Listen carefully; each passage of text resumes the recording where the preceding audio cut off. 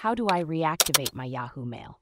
If you're trying to get back into your Yahoo Mail account after it's been inactive for a while, you're in the right place. Let's go through the steps to reactivate your account.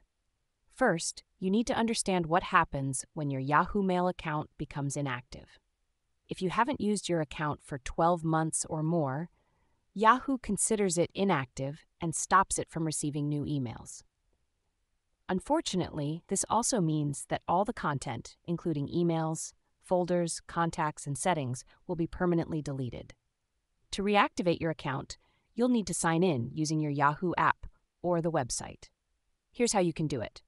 Go to the Yahoo login page and enter your username, email, or mobile number. Click Next to proceed. You'll be prompted to verify your identity.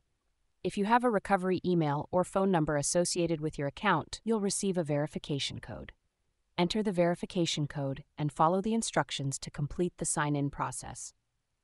It's important to note that while you can reactivate your account, you won't be able to recover the original content or settings that were deleted due to inactivity. Your account will be restored, but it will be empty. If you're having trouble accessing or reactivating your account, you can visit the Yahoo Help section. There, you can find options to fix common issues, such as problems signing in or reactivating an inactive account. You might also encounter verification methods like proving you're not a robot to ensure the security of your account. Additionally, if you want to keep your account active without having to sign in regularly, you can consider signing up for Yahoo Mail Plus. This service allows you to keep your mailbox active even if you don't use it for an extended period, but it's not available in all regions.